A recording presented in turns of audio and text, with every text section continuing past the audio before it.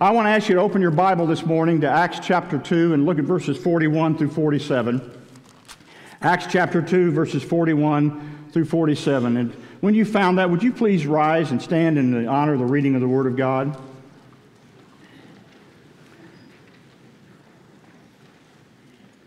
So those who accepted his message were baptized, and that day about 3,000 people were added to them. They devoted themselves to the apostles' teaching, to the fellowship, to the breaking of bread, and to prayer. Everyone was filled with awe, and many wonders and signs were being performed through the apostles. Now all the believers were together and held all things in common. They sold their possessions and property and distributed the proceeds to all as any had need. And every day they devoted themselves to meeting together in the temple and broke bread from house to house. They ate their food with joyful and sincere hearts, praising God and enjoying the favor of all the people. Every day the Lord added to their number those who were being saved. Would you bow your heads and close your eyes and repeat this prayer after me? Lord Jesus, speak to my heart today. Amen. Thank you. You may be seated. About 20 years ago, while I was pastoring First Baptist Church in Midland, I brought our staff up here on a trip to Dallas to tour some of the leading churches in the Metroplex. We went to Irving Bible Church and then over to Lake Point Church in Rockwall and then to Prestonwood, all of which have a more contemporary design to their buildings. And then we finished the day at Park Cities Baptist Church over there on Northwest Highway in Dallas. We ended there because my predecessor at First Baptist Midland was Dr. Jim Dennison, and at the time he was the pastor there. And you know, if you've ever driven around that area, that as you drive up, you see this 16-story high steeple, and the ornate Corinthian columns, and the traditional reddish brick exterior to the buildings, and the long rectangular sanctuary. And when you walk through the sanctuary, there are the traditional pews with the beautiful white ends. Well, when we left Park Cities Church, the comment was made by one of the staff members, "Now there's a church. That's how a church ought to look." As I reflected on that staff member's observation, I understood what he was trying to say. His personal preference was a traditional look to church buildings. However, ladies and gentlemen, the truth of the matter is the buildings are not the church. The buildings may tell you a lot about a church, they may not, but the buildings are not the church. I have preached in some magnificent sanctuaries with churches that were on life support, and I preached inside a tent where a church met that was filled with life and vitality. This beautiful room in which we're gathered right now is not First Baptist Church in Allen. Rather, the people who belong to this family of faith, saved by grace, baptized as believers, united in your commitment to Christ and His mission, you are First Baptist Church in Allen. And if you really desire to see how a church is supposed to look, the place to turn is not an architectural digest of churches, nor a picture book of lovely churches and cathedrals. No, the place to turn is to the Word of God, and especially to what we just read, where we see the picture of the early church in Jerusalem immediately after Pentecost. It is a church that's been described as a church in the afterglow of Pentecost. And we saw the picture of that church when what we read a moment ago. I look at that church and I say, now there's a church. That's how a church ought to look. So I want us to take some time to study how this church looked. And from my first observations, I can tell you already, I can see a lot of things that are in this, a part of this fellowship of believers that are complements to what we see here in this church, and I'm impressed with what I've seen. As I look at this church, it is my prayer that until Jesus comes, not of your physical facility, but rather of the body of Christ that assembles here, that the world can say and be right, the Lord would say and know He's right. Now that's how a church ought to look. And I want to ask you maybe to just write the letter F down 6 times on your notes, because this is one of those sermons where it's okay to make straight F's, okay? Because everything I'm going to share with you starts with that letter. The first quality in a good-looking church is faithfulness. Faithfulness. Really, the word faithfulness can be wrapped around everything about this church in Jerusalem. They were faithful to everything of which they were part as a church. But let's begin here, since this is at the heart of how a church ought to look. You'll notice in verse 42, we read, they devoted themselves. The New American Standard Version even has it, and they were continually devoting themselves. That expression is another way of stressing their faithfulness. So, to what were they so faithful, so devoted? Well, let's look. For one thing, they were devoted to the Word of God. Verse 42 says they devoted themselves to the apostles' teaching or doctrine, depending on your translation. The word there is the Greek word didache, teaching. Then what were the apostles teaching? They were teaching the Word of God and the words of Jesus, the Son of God, at whose feet they had sat for 3 years. So the leaders of this church were faithful to teach the Word of God, and the people of this church were faithful to learn it and to apply it. And that's the first thing you ought to say, what we would say about how a church ought to look. People of a good-looking church are people who have their Bibles open and they're ready and eager and hungry to learn. They'll be devoted to the truth of God. They'll love their small group Bible studies and the instruction they get from the pulpit and the weekday Bible studies they can participate in. They'll love to spend time probing the Word of God on their own each day. And they'll love to enlist more and more others to participate with them in the study of God's Word. In the almost 42 years that I served as a senior pastor, it wasn't unusual for someone to visit our church, and when I would visit them in person or by phone in return, to hear them say, you know, Gary, one of the main things that impressed me about your church is that we actually studied out of the Bible. They'd say something to the effect, I left my former church because there is no devotion to the Word of God there anymore. The Bible is ignored in Sunday school and even disputed from the pulpit. They'd say, I started attending over here because I had heard that preacher and staff and leadership and teachers at your church believe and teach and preach the Bible, and the people seem eager to learn it. Oh, may it never be any other way for any church, because that kind of spirit sure helps make a church look good. But not only were they devoted to the Word of God, they were devoted to the worship of God. Verse 42 goes on to say they devoted themselves to the breaking of bread and to prayer. Now let me point out 3 things at this point. For one thing, they were devoted to the ordinances in worship. For you see, the breaking of bread in verse 42 is believed by many scholars to be a reference to the Lord's Supper, which was and is a part of the corporate worship of a fellowship of believers. It's not the same activity that is described down in verse 46 as breaking bread together from house to house. So these folks were doing what Jesus had commanded. That's what an ordinance is referring to, a command of our Lord, what He'd instructed His church to do, to remember His sacrifice on the cross to pay the penalty for their sins through the breaking of the bread and the partaking of the drink. Indeed, this church participated in both ordinances. Baptism, verse 41, the Lord's Supper, verse 42. Jesus had told them to remember Him this way, and from the very beginning of their involvement together, they were devoted to it. They were also devoted not just to the ordinances in worship, but to prayer in worship. That's how verse 42 goes on. They devoted themselves to the breaking of bread and to prayer. Now the word prayer there, the Greek word prosukais, literally means the prayers. The late Southern Baptist scholar A.T. Robertson said this refers to a devotion to services where they prayed together. This is stated and public prayer. It's when a congregation comes together and prays as an assembly of God's people. And I'm talking about fervently praying rather than merely repeating rote prayers. The congregation in Jerusalem devoted themselves to such corporate prayer. When they worshiped together, public prayer was very much a part of it. And then they were also devoted not just to the ordinance of worship and to prayer in worship, but to praise in worship, as we've been involved in already this morning. Verse 47 speaks of them praising God. Now, this was spontaneous, a natural expression of their hearts for the supreme blessing they had found in Christ. And by the way, look down at the first of verse 46. It says, every day they devoted themselves to meeting together in the temple. Now, that may not sound like all that much on the surface, but don't forget, the temple magistrates were the very ones who had plotted to have Jesus crucified. They were the ones who were so jealous of His following, and a little after this, preaching at Solomon's porch at the temple, would land the leaders of this same church in jail. So these were people faithful to worship the Lord no matter the cost. And one cannot overlook the words every day. Talk about faithfulness, not just every Christmas and Easter. They came together and worshiped together every day. There's a popular song from some years back that says, "Oh, may all who come behind us find us faithful.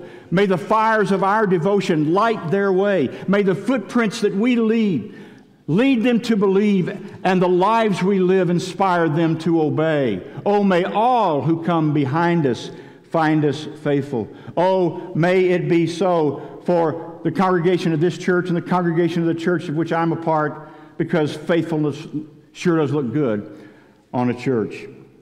That brings me to the second quality of a church that you see in the church in Jerusalem. Not just faithfulness, but fear.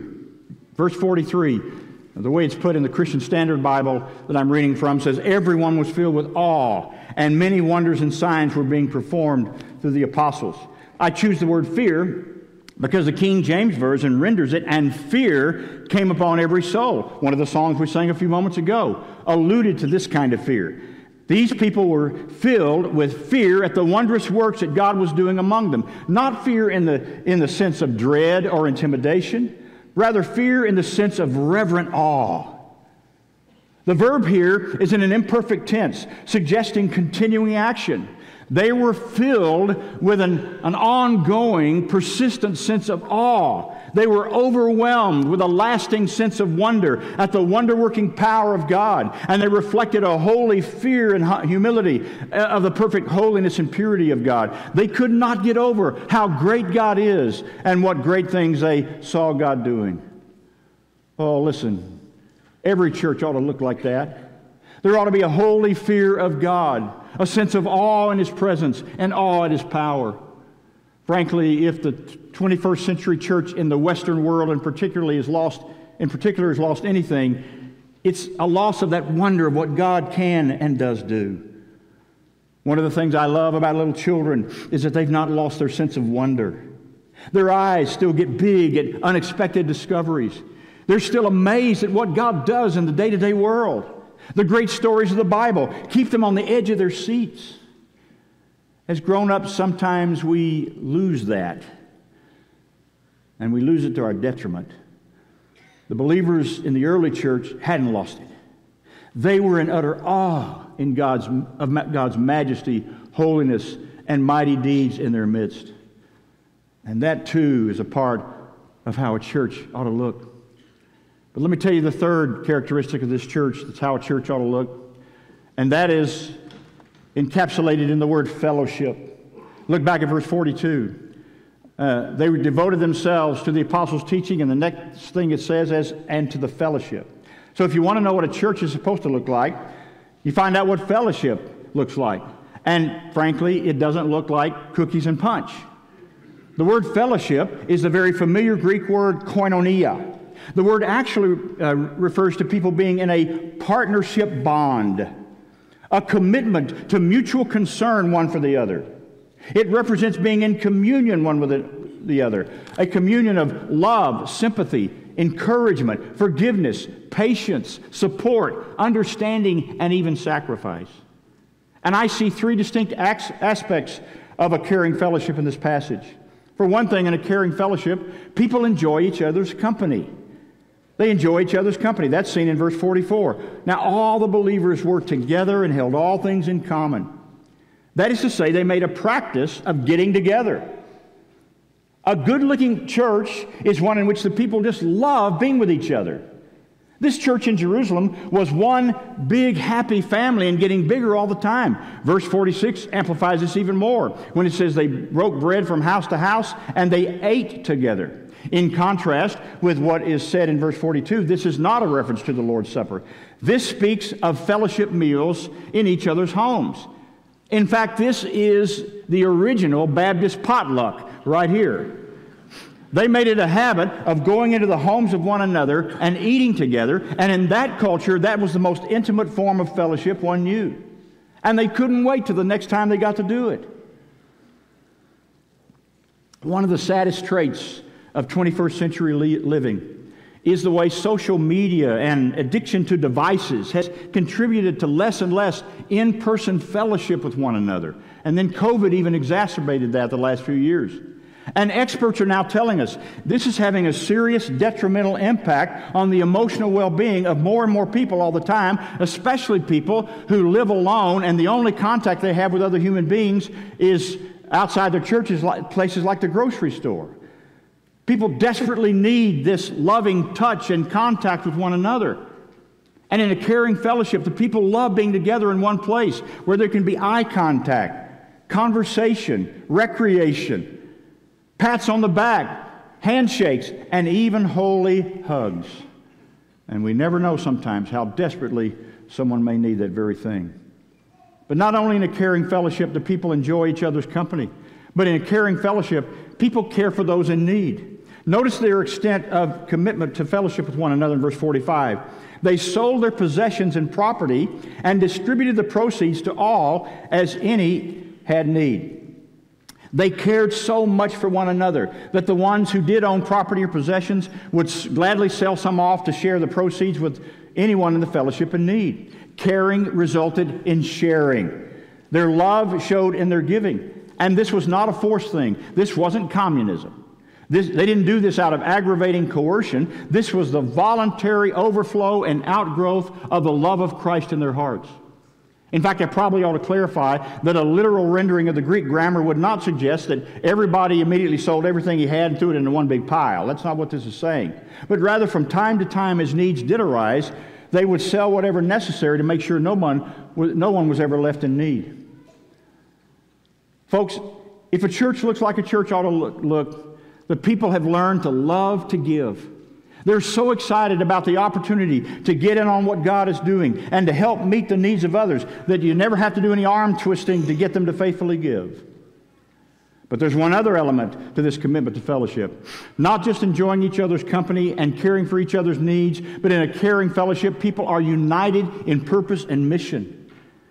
The people of this church were all on the same page, and that page was doing what Jesus told them to do shortly before he ascended into heaven in what we know as the Great Commission. There were not competing agendas in the church in Jerusalem. They were not just united. They were united in a focus to reach out to those around them and draw them to Christ. And even though there's not a particular verse in here that I can point to other than verse 47 that tells you that, you see it all over the early chapters of the book of Acts where we focus in on this early church in Jerusalem. And I was so excited to hear Karen a few moments ago tell me about a ministry that your church has on Sunday afternoons. You're Sam, right?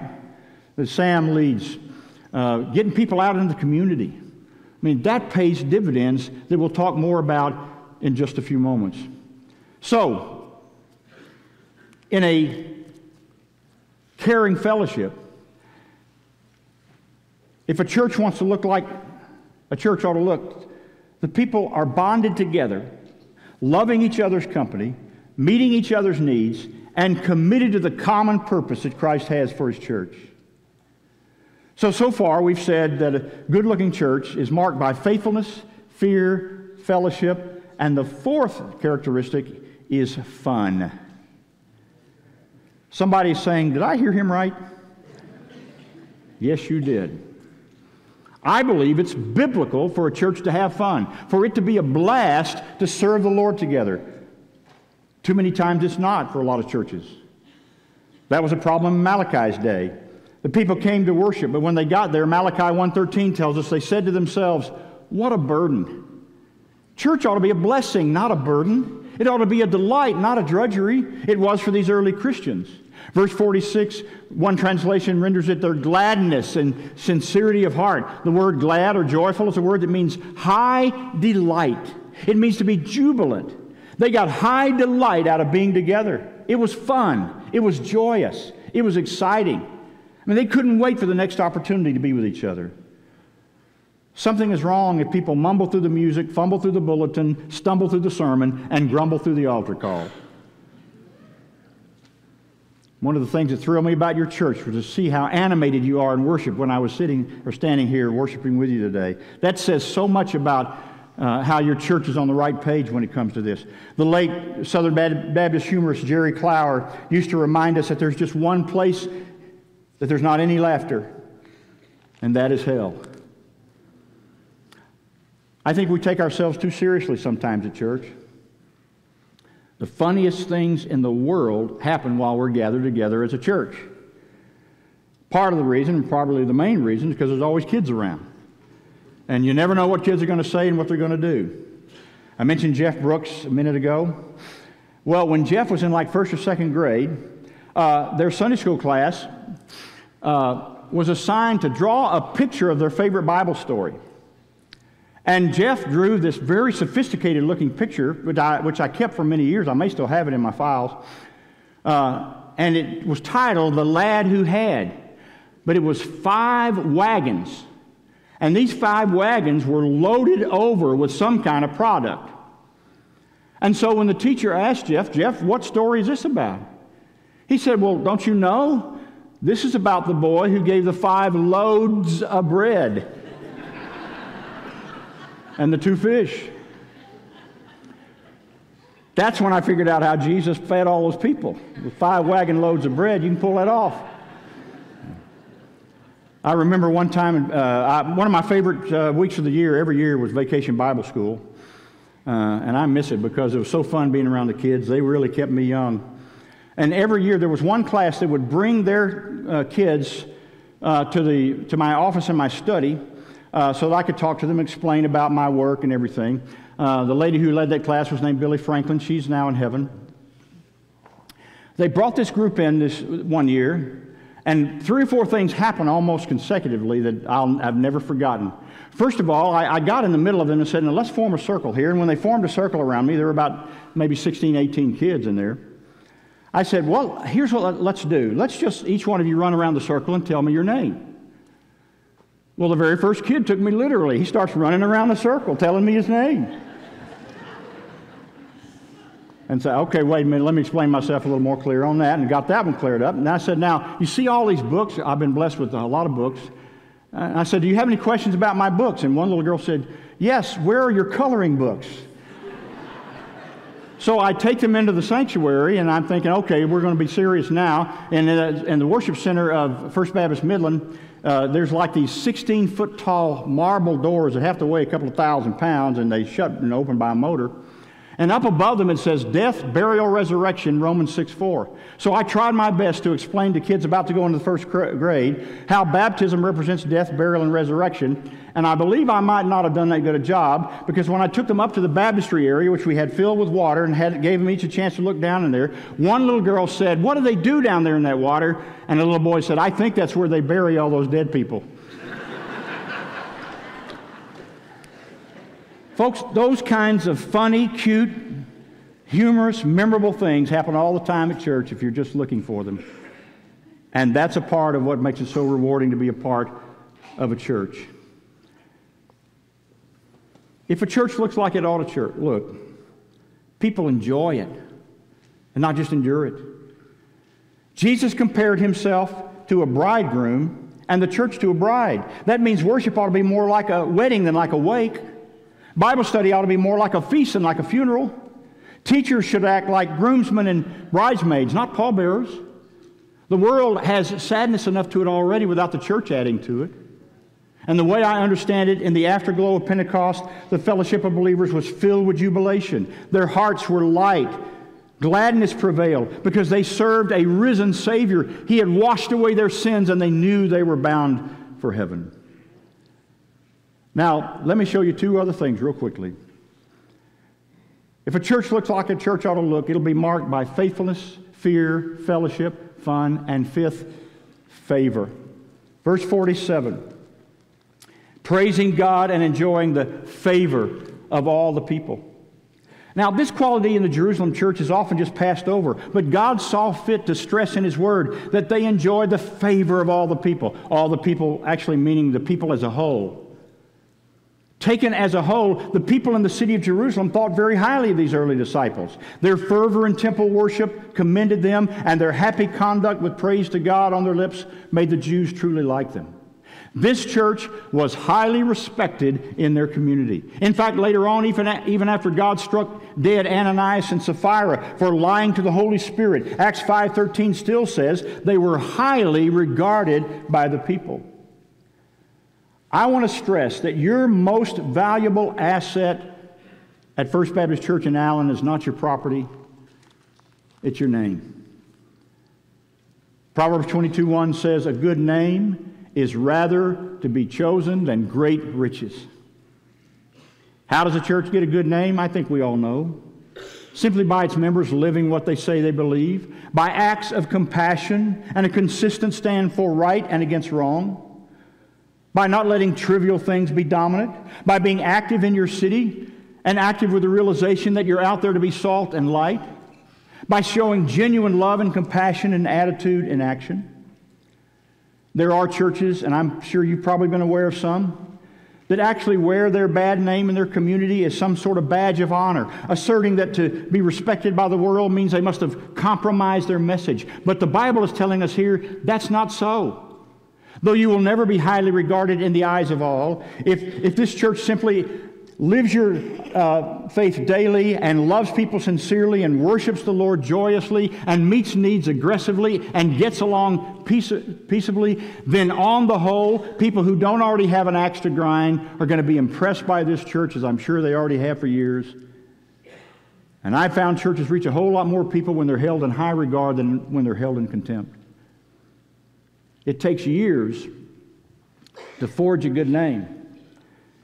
It can only take minutes to destroy it.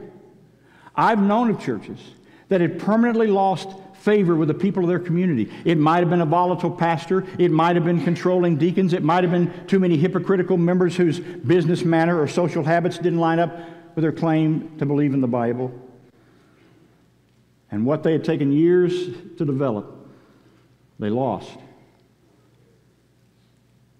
May that never happen to any church until Jesus comes. May the people of your area, the Allen area, say, "I know about First Baptist Church, and I look upon that church with great favor. I like what I hear. They live their faith. They walk the walk and don't just talk the talk." When D.L. Moody was building his great Sunday school in Chicago, kids came to him from all around. They often passed by other churches and Sunday schools just to be with Mr. Moody. And when asked why he walked so far to attend Mr. Moody's Sunday school, one boy replied, "Because they love a fella over there. Even kids can tell the difference. And the church they'll favor is the one known for its love." And favor sure looks good on a church. And finally, so does fruitfulness. Verse 47, every day the Lord added to their number those who were being saved. This early church bore much fruit, not the least of which meant new converts to Christ being added to their number. And verse 47 tells us those people were being saved and added to the church daily. Now, verse 47 could only be reported because of verses 42 through 46. When a church is faithful to worship in the Word and is marked by close-knit fellowship and reverent fear of God and is filled with gladness and joyfulness and earns a good name in the community, then those kinds of things prove contagious.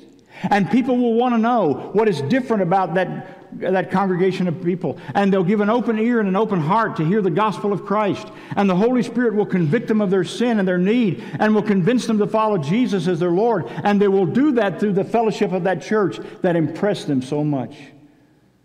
At Jerusalem, people were being saved day by day by day. Now, quickly, let me just point out as I wrap this up, 3 very clear things about the kind of fruitfulness that is biblical.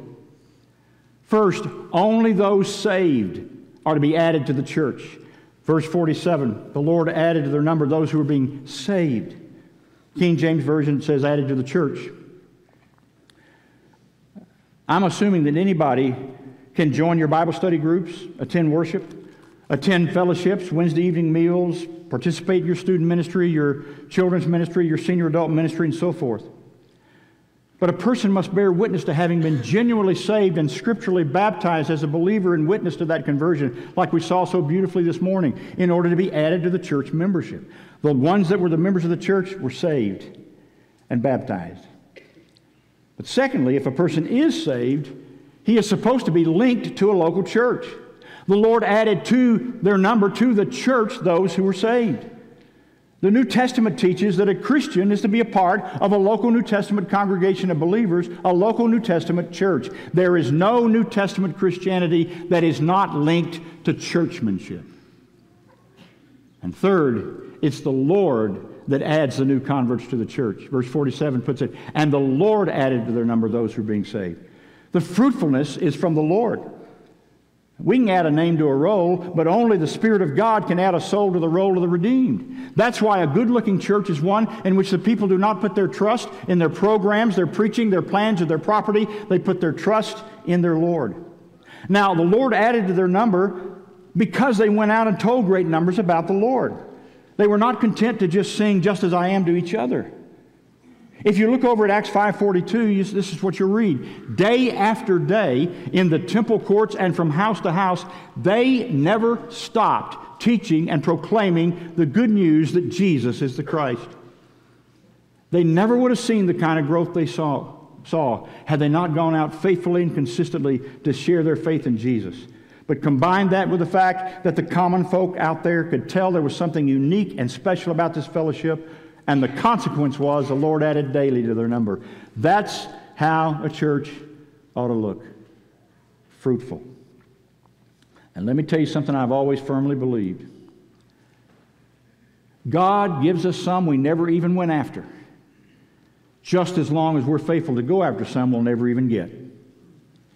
Let me say that again. God will give you some you never even go after, as long as you're faithful to go after some you may never even get. God honors faithful witnessing and outreach with fruitfulness, and fruitfulness looks really good on a church. You see what I'm saying? Here is one beautiful church, and they didn't even own a building. They were adorned with faithfulness, fear, fellowship, fun, favor, and fruitfulness. Surely it ought to be the goal of any New Testament church, to be so much like the early church in Jerusalem that our Lord could say of that church, "Now that's how a church ought to look." And by the way, a church is made up of individual members. So the qualities that make a church look the way it should are the same for individual Christians. May I ask you some direct questions? Are you being faithful to worship and the Word? Are you living in reverent fear of the Lord? Are you living in close fellowship with your brothers and sisters in Christ? Are you enjoying your Christian walk or just find yourself enduring it? Do your peers look with favor on you because you walk the walk and don't just talk the talk? As a result, is fruit being born through your life and witness of people being reached for Christ? Are you helping First Baptist Church in Allen look like a church ought to look? Would you bow your heads and close your eyes? Father, we rejoice in what we've experienced this morning. Thank you for the one who was gloriously and joyfully baptized and witnessed to her faith. A living reminder of fruitfulness and the way people have been used by your Holy Spirit to woo and to win and to mature and disciple those who come to you as Savior. Father, if there's anybody in this room right now who has not made that decision, help them to know that nothing matters more. Thank you that we have a model that's so pure and beautiful in the early church in Jerusalem for the kind of ministry priorities that should never be abandoned by any church. Thank you that for many years this church has been true to these priorities. And I pray for them in this time of transition, the heartaches that they've dealt with, the heartbreak, the sorrow. I know you've been comforting them. You've been equipping them. You've been encouraging them. You've been blessing them and guiding them to their future.